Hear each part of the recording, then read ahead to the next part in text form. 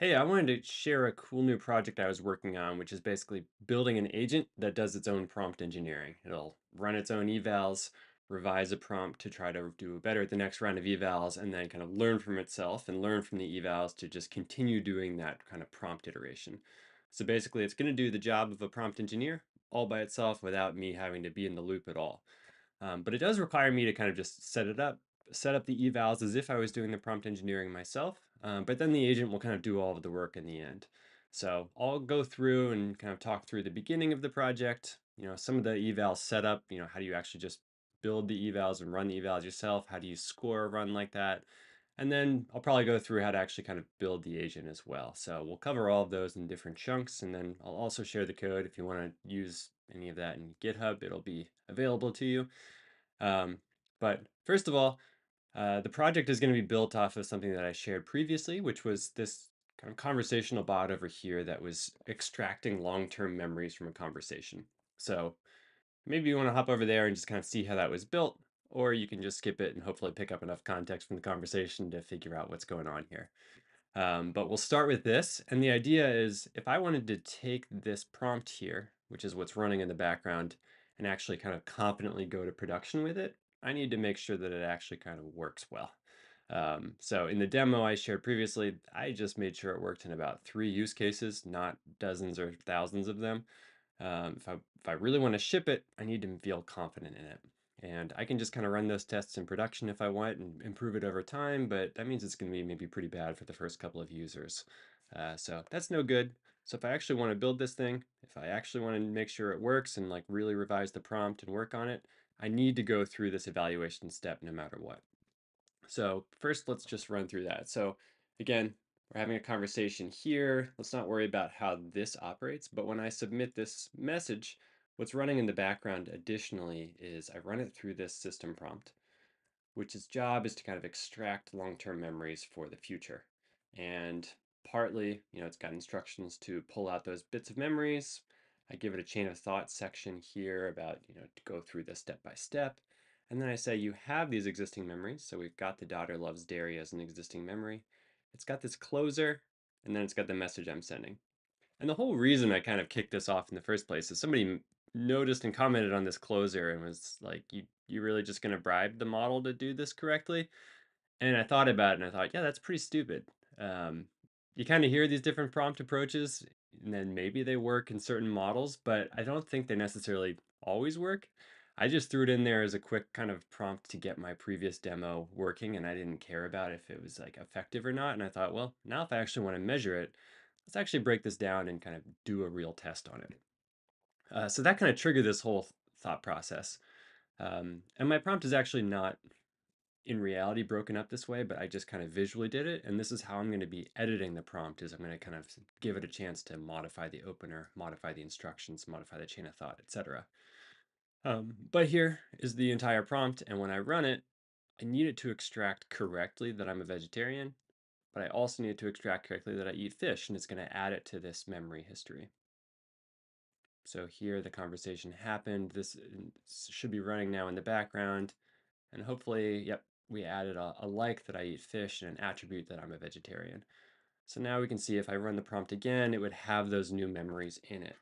And the question now is like, oh wait, I actually do eat meat. If I write something like this, it's got kind of a new memory context. It's got this new message. Is it able to kind of correctly respond to this new scenario? And so it got rid of the vegetarian, it changed that to a like that I eat meat. So it did kind of handle that correctly, but there's going to be a million scenarios like this. And I want to be able to test them all. And if I make one change to it, I want to make sure it didn't break everything. So the way you would kind of traditionally approach this, or I don't know if traditionally is the right, because this is like brand new, um, is I would set up a whole bunch of evals over here. And for each one of these, I kind of have the human input, which would be the message that we're including down here. So I'm a pescatarian, so I don't eat meat, but I do eat food. I'm going to imagine some memories that I already have. So here's that I'm not a pescatarian. And when I run this, I would expect it to do an output very similar to this. So that would be kind of an eval run. It's just that one kind of scenario. It needs to run all this information through, And then I need to compare the actual output from me running this to this expected output, and I'll say if they, are a match or not. And you can choose a lot of ways that you want to do the evaluation. So I run it through a second model that does a comparison. And for the sake of my evaluations I'm setting up today, we can talk through kind of a couple of ways to do it, but I'm only saying if you are exactly like you get the category correct, you get the action update, and you get the bit of knowledge, is that a correct match? Um, you could kind of score it in different ways, like, oh, got knowledge right and category right, but missed action, so it's two out of three or something like that. But I'm just gonna go, you are correct or not correct. And I need to run through all these evals. So here's an eval with, it has a history of I like spicy food. If I say I like spicy food, I expect nothing to come out of it. If I have no memories and I say this, I expect it to create that memory. And if I've got a random memory and prefer gluten-free options, it needs to create that new one. So setting up the evals is creating a whole bunch of these scenarios and the expected outputs so that I can compare my real outputs against those. And this is something that is time to time intensive. So for this, I just synthetically kind of generated all of these. So I've got a script that runs that comes up with a whole bunch of personas, and for each of those kind of answers some question so that it can kind of generate some of these starting inputs. And then I kind of take those starting inputs and I build on it. So some of them kind of mutate similar memories. So some of them are kind of identical to that exact same thing. Some of them pull out a fraction of it. Some of them are just totally different, or maybe no memories at all. And then using that input in those memories, I generate the expected output that I would want this prompt to produce. And you might run this through like a really good model to make sure that it's actually pretty accurate. And then I'm not actually showing this here, but I actually mutate this slightly and I make kind of a bad output. So I want to compare both that it does, the actual output matches the expected output and is different from a wrong output. And that's just kind of to gain extra confidence that, my evaluation tool just isn't kind of inaccurate and saying everything's the same. I do want to test the counter positives to make sure that we know that it's not the same. So that's kind of, how the evals need to be set up. So once I have this huge list, and I'm just showing kind of 5 here, but you're going to want tens or hundreds of these basically to be able to do a really thorough evaluation. But it is expensive to run those, so you need to be a little bit cost aware as well. But I'm going to be running through tons of those scenarios, getting the outputs from it, comparing the outputs to this expected output, taking those learnings and passing it back into the original model, which is going to now revise the prompt and then run the whole evaluation setup again. So here I've got a diagram for how this works. We've got our prompt engineer here. So there's kind of some brain that just knows if we just keep looping or if we're finally done and hit some success point. But really it's just going to kind of keep triggering a tool that writes a new prompt, and it's going to look at each of these sections that we have, the opener, instructions, closer, chain of thought. It's going to look at all of the learnings from our previous attempts, and it's going to try to write a new prompt. And that new prompt, now we're going to run through this whole evaluation. So it's going to run through our evaluation data set, which is kind of, going to look like a bunch of these entries, passes those into the prompt that's been modified with this new kind of memory and human conversation. We're going to get the output, and then we're going to run it through another model that compares the outputs, from the result versus the expected result. From those, we're going to get an overall score for this evaluation. We're going to find some learnings from it. So we're going to extract some of the things that fail, and we're going to pass that back over here to kind of begin the process again. So those learnings go into the next iteration, go through another eval, and learn from that experience, hopefully write a better prompt, keep going, keep going, keep going. And so now the agent can basically do its own prompt engineering using the information that it learned from the previous evaluations. And to just to like a little bit of extra background for this, so there are a couple cool papers I saw. This one was about reflection. This is from, looks like 2023. I think like it was earlier in 2023 than that. But this is using basically linguistic feedback to learn from to like keep improving upon. So I thought, oh, great, just give it some of its own information back in just kind of like human language. Hopefully, let it learn from that for previous or for like subsequent trials. And so you don't need to kind of retrain a model or anything. You can just give it a little bit extra information and it can reflect on that. So I thought that was a pretty interesting process. Um, there's also this one about the unreasonable effectiveness of eccentric automatic prompts. And this one was kind of testing out different openers, different closers on lots of different models. And it proved, or I think they demonstrated that different models kind of react differently to it. And certain like individual words basically can have surprisingly large impact on the outputs. So it was really important here, and what I was bringing back to this was basically, test a lot of different things, give it to the model just a chance to just come up with whatever it wants, and like maybe it'll actually kind of come up with something way better than I came up with on my own, which was just kind of a basic first pass at writing a prompt. So I thought, let's just kind of use this concept, and I took out some of their concept of breaking it up into openers, closers, um, oops, opener, closer, instructions, chain of thought. So I liked that concept of kind of like isolating different components, giving it some probably guidance about what are good instructions and good openers, and then letting it kind of run free within that structure. And then here's another great one on large language models as optimizers. So basically, they'll generate new solutions from the prompts that contain previously generated solutions with their values. So I'm using that feedback mechanism here when I run an evaluation. It is taking it back here, passing it into this kind of previous attempt block so that the writer will use that information. So that I'm certainly going to use. And then I didn't actually pull anything, I think, out of this paper, but this was kind of cool using evolutionary algorithms as prompt optimizers. So if you give it a bunch of starting prompts, it'll kind of just like build these crossovers and mutations from a bunch of that starting prompt batch and hopefully kind of get you to a good end result through a natural evolutionary process. So really cool, but I didn't pull that in for this concept. This was really just, straightforward. Take some of the failures, break those down into little simple English statements, and then pass that back to this prompt writer. So that's the approach that I took for this model generation. And to see that like a little bit more clearly, I think I just have a step one of define the original prompt in those couple components.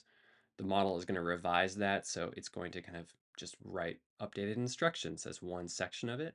It's going to go through that whole evaluation process now. So we're going to build an evaluation data set that has lots of different inputs. So it's going to run those inputs through, get a bunch of outputs, and then we need to run it through another model which compares those outputs to the expected outputs to determine if they were, if it was a pass or a fail. And then we're going to generate this kind of results catalog, which is getting an accuracy score, which we'll kind of calculate based on these passes and failures. The learnings from that run, and kind of just we need to note what changed so it can remember what was successful or not. And that's what's going to keep getting passed back through here. So this is the loop that's going to continue over and over again. And just to see it with the actual prompt, here's the starting prompt broken down into those sections. I'll zoom in a little bit here. Here's like, let's say it updated this section here. So that's the instructions have been updated.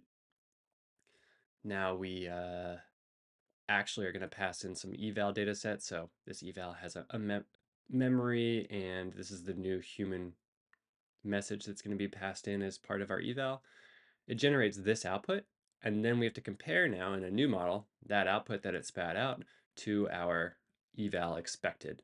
And this is going to say, all right, these are the same. That's a positive response. So that's kind of the structure of the eval. The structure of how we're looping through that. This is how the graph is kind of set up with an agent and its tools. And then these arrows are coming up here because I had to populate the data set somehow, and I had to kind of verify that our evaluation prompt actually works. So these are some kind of extra setup steps up here. So this is a big kind of, I don't know, loop that I made up here, which is generating all of the fake data that we're going to use, or the synthetic data to build our eval data set. So that's going to generate the inputs, generate the memories off of those inputs, and for specifically each of those inputs, it's going to generate the desired response and then mutate that slightly for the bad response. And then this is the important step that I really skipped here. But a human needs to, if you're going to create a bunch of synthetic data, like really check to make sure that it is accurate. So that humans should sign off on all of this test data to make sure that it's 100% accurate, because this is what you're going to train your whole model on. So that is how I populated the eval data set. And the input really contains the human message and the existing memories. And then what I want to do is also make sure that we've got this kind of evaluation where we're comparing the actual results here to the expected results. And we need to make sure that that evaluation is correct. So up here, I just need to validate the prompt. So I'm basically passing through the expected results versus the kind of like comparing one-to-one to the expected results, and then comparing them to the bad results and making sure that all the expecteds are a match and all the bads are not a match. So you need to make sure that this is correct, and you need to make sure that what you're using to verify this prompt is the model that you're using down here. But interestingly, like a lot of these other models, you can use whatever you want. So you could run a lot of these locally if you want to, because this is going to be kind of an expensive process. So this prompt engineer that is just kind of the brains behind triggering the whole thing, it can be whatever you want. The prompt writer, I think, should be maybe one of the smartest model that you use in this entire process. This, for it to be able to learn from the previous attempts and write something new, should be, GPT-4 class. And then it's good to note that when you're actually running the evals and outputting the results, you want to test on the exact model that you're going to use in production. Because, if you're training it on 3.5 working really well, and then you switch it over to llama at the end, um, you've there's no way to predict that the model that you've trained, basically, like that prompt performs anywhere similarly to the model that you're actually going to use in production. So you have to use at this point the production model that you intend to use. But the eval model can be, whatever you want, because it's just going to do a separate analysis on the results. So this has to be the production model. This has to be probably a really smart, competent model. These two can be whatever you want, as long as this is kind of consistent with the one that you've already verified works up here. So a little bit weird. And then up here for generating all the data, you can use whatever models you want as well. So this is basically how I used AI to set up all the evals, validate that my prompt works, and once I know that this kind of loop is going to work down here, I created an agent that can now cycle through and just endlessly kind of be a prompt engineer. So this is how it works, and the end goal is to really get to a point where I would feel comfortable generating a brand new prompt that works in a whole bunch of scenarios as I have these conversations over here, that generates all these kind of expected outcomes. And there's, because I've got categories, actions, bits of knowledge, there's so many things to test that I'm going to be a lot more confident in my prompt engineering, knowing that I have all this huge eval data set to work with. So that is basically, an overview of the what is being built here. We can see, let me just pull one up. When I actually run this, I'll show you basically how the prompts work. So the first thing is it goes to this controller to make sure that it's just saying, should we run a test now? Have we hit 10 iterations, which is when we kind of want to bail, just to kind of like have some fail, and you can set that to 100 or 1,000 depending on what models you're using and how accurate you want it to be. Or if we kind of hit our accuracy threshold, so then we know that we can actually successfully end the process. It's going to kick off the prompt writer. So the prompt writer here, this is a prompt that you're giving it, which is basically, you are a prompt engineer. I'm going to give you these 4 parts. So there's an opener, there's instructions, there's a chain of thought section, and there's a closer. I want you to look at this whole prompt. I want you to look at also, if we had eval data, it would be in here. Look at all the evaluation and identify which part of the prompt, or sorry, first, analyze all the eval results. Consider which part you think would yield the greatest improvements, and then tell us what should be improved. And you'll see here, I didn't bribe it. I'm proud of myself. Okay, I didn't bribe it, but I told us to take a deep breath, so I'm going easy on it. So this is the part that kind of writes the new prompt, and it's going to output some instructions. This is the new section, and then we're going to start testing those. So now I reassemble this prompt with all those different components, and I start running it through what is our eval data set, which is a bunch of different runs here. So this one is the first one that runs is, I'm a pescatarian. I don't eat meat, but I do eat seafood. And so that's going to be the message we send. It also has memories of I'm not a pescatarian. So that is going to be in here. And then its output, we're going to compare against both the desired response and kind of a bad response. And so this output, we're going to now see it passes to a new chain here. which is asking it to compare the expected output to the actual output and giving an eval result. And the same thing, we're going to do the exact same thing with the bad outcomes. And so different here is good. We want them to be different in the bad ones, but we want them to be the same here on the positives. And then we're going to basically loop through, do this process again with the next eval, which is I like spicy food. So we're going to run through each of those. When it hits enough failures, it basically is going to start the process again, determine, yep, we want to go back to the prompt writer again. The prompt writer this time is going to have a little bit more information. So it's going to pass through kind of the current versions of the prompt with the what changed. And I should probably, structure this a little bit better or pull some information out of here, but this has to know kind of what was modified and all the results from it. So it's got the evaluation results down here and hopefully use that information to now try something new. It's got the new instructions, and this is now going to go through that whole process again of starting off the evaluation with the I'm not a pescatarian and doing a comparison again on the knowledge modifier. And this is just going to keep repeating. We're going to keep getting kind of an accuracy score from this and bubbling that up. And then that's going to determine when we need to, eventually either keep writing this thing or hit a success point, hopefully.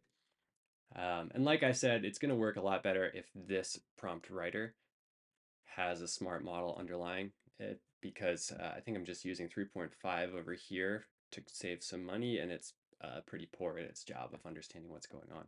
So it doesn't yield much better results over time. So you get what you pay for. So that's basically like how the entire process works. You can see under the hood what the actual runs are going to look like. And hopefully it's going to kind of keep optimizing and getting to the point where we can ship a really confident prompt here. If you want to stick around, I can run through some of the code here, but I want to always, I guess I never really mentioned this. I'm writing most of this code basically with AI at this point, and I'm not really evaluating it and saying it's very good. So it works for this single use case. But I'm, flying through this as fast as I can basically, and I'm heavily leaning on AI to write a lot of these things. So code quality, take it or leave it.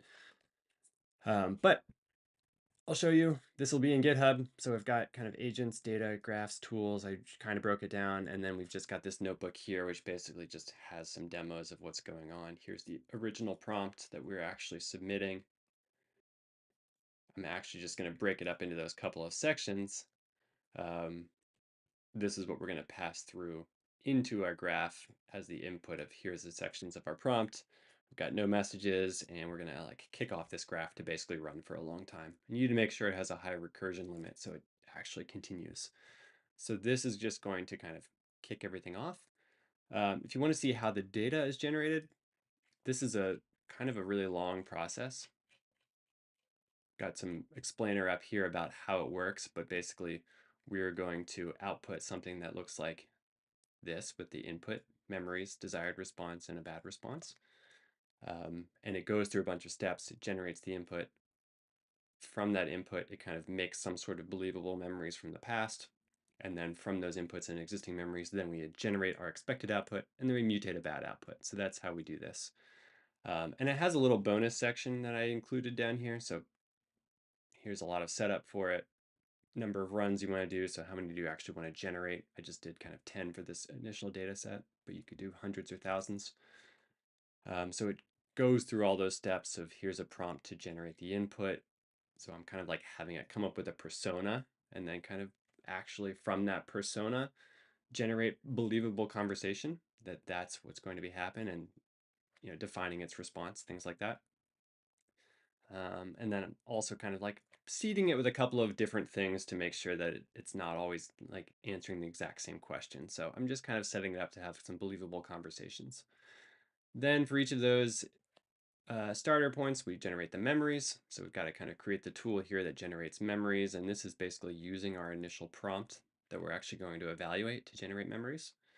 But it's going to use, you probably want to use a good model to actually generate those memories and initial outputs. Maybe not the memories, but for the initial outputs, you want to use a good model so that you can go back through as a human and verify it. But if chances are, if you've used an expensive model to train it on, it'll be pretty good to start.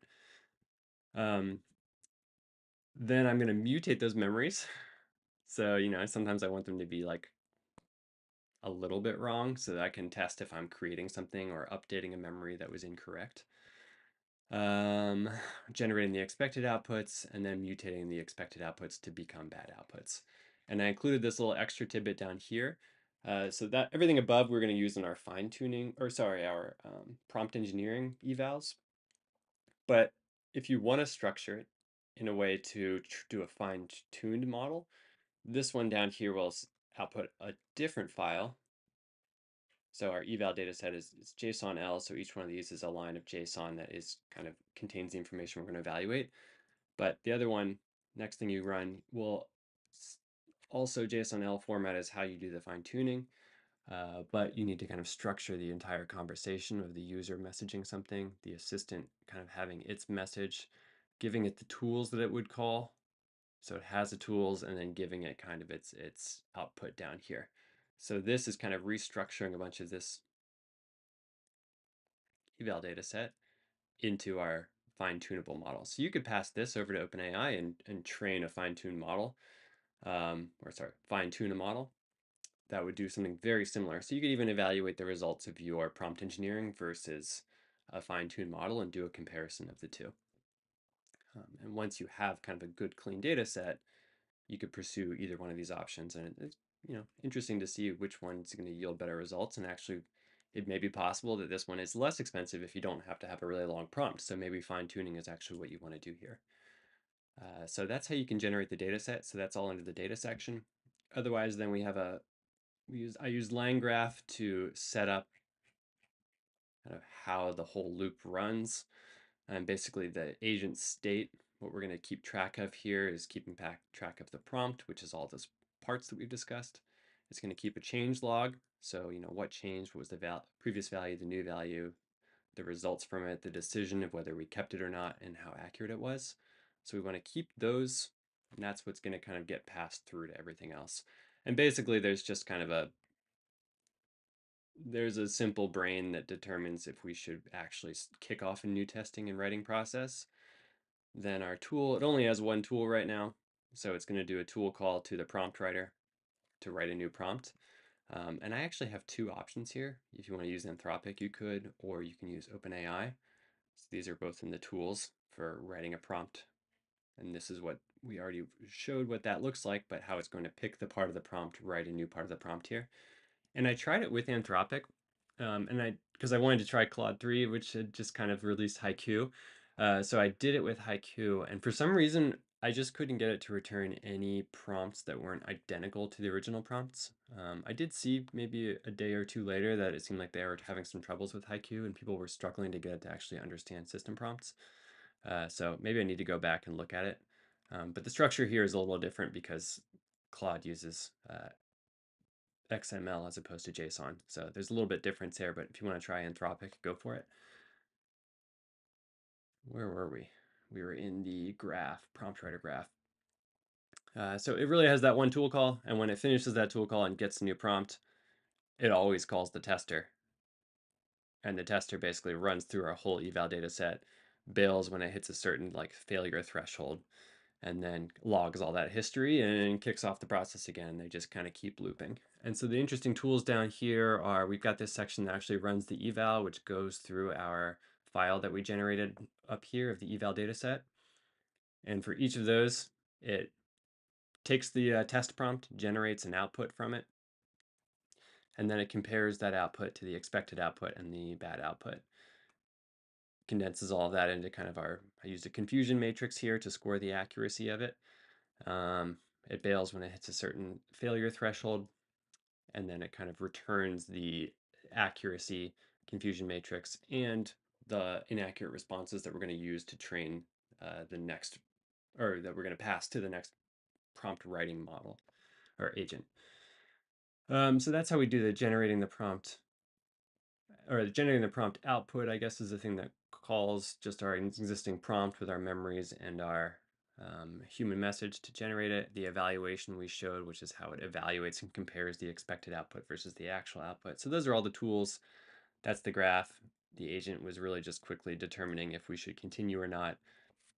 So that's how the line graph is set up to run. I think the interesting part here is probably just how we created the data set initially to be able to test. And like I said, human needs to go through this and confirm, because if you're training on this or you're doing prompt engineering on this, you want to make sure that your accurate responses are 100% exactly what you expect them to be, because it's going to kind of optimize for that use case. And if you put in some bad responses here, you're just going to get other, terrible responses as an outcome. So that's how this whole thing runs. And now if we come back here and run the notebook, it's going to kick off our agent. So it goes to the prompt controller, determines that, yep, we need to write a prompt. Here is the prompt writer. If I scroll over here, the prompt writer is going to output instructions. So here's a previous value and the new value. Ooh, gotta scroll back. And then I'm going to stop this because I've run this enough times. We're going to, for each one of those outputs, make this scrollable. It's going to run through our whole eval data set. So, or not our whole, but it's going to run through each one of these lines from our eval data set here. And it's going to compare to the positive output that we expect, and it's going to compare to the negative output that we expect. Different in this case is good. We want our output to be different from the negative output, so different is a pass in this case, but you can see the positive one that we wanted it to match failed for different reasons. And so this is the explanation that we're going to be taking from the eval and passing back to the prompt writer. So that runs. We've got our confusion matrix that's generated down here. That means we had an accuracy of 0.5 because all of the different ones were different, but all the positives were assigned as not matches. So they've got the false negatives versus our true negatives were perfect matches. And it's going to take that information, go back over, write a new prompt, and now we've got a new closer. So it's going to, wow, it just incremented the bonus that we're going to give it. So now we're giving it slightly more bonus for getting it right and maybe a lower penalty for getting it wrong. So we'll see if that works, but doesn't look like that was any better. So it's going to keep iterating just like this for a long time. And there are going to be some things that you probably want to do, because I'm kind of adding that entire log of eval runs every single time. So this prompt is going to get longer and longer and longer over time. So there's probably some things to probably condense that bit of knowledge into something smaller or much smaller, or just trim it in some way, or I don't know. There's got to be some different ways to do that, because you want to include a bunch of that knowledge, but you don't want to. This is going to get expensive over time. But this really is the brains of the thing, and you want to make sure that that works. And if you compare it to the salary of a prompt engineer, maybe this is worth spending tens or hundreds or even thousands of dollars on if it truly can optimize a prompt. So that's the code. I hope that was interesting. I didn't really fully test it. I ran it for a little while and it seemed like the results were getting better, but I can see a couple of obvious failure points for this. I didn't train it really well on what good openers or instructions or chain of thought or closer. That will certainly improve it. But I have a fear that it might kind of just start to really optimize for lots of the phrases included in the data. So you probably have to kind of find a way to counteract that. So it's don't include too many examples, or maybe it's fine to include lots of examples, but it could really over optimize for exactly the evaluation data set that you're using. And so I forget if I mentioned this earlier, but for your eval data set, some chunk of it you're going to run through this evaluation, but you want to preserve a set for the very end that you've never trained on, so that once you kind of feel confident that you've trained a really good prompt, you still want to run it through that kind of untouched virgin data, because that will tell you it was not trained on it, basically. So now we can say, all right, this is completely fresh. It's like a brand new sample set. Let's see how it does. And you'll want to run it through that as a final confirmation that it didn't just over optimize for the eval data set that you gave it. It can handle kind of brand new data and still give you the confidence that you want. So that's a really important step here, is just to kind of carve off that final data set. Anyway, I think that's probably it for now. Hope that was interesting. Let me know if you have any thoughts, or if you do experiment with this, or if you can kind of improve upon it, or if there's any tools that already do this, because I really just kind of wanted to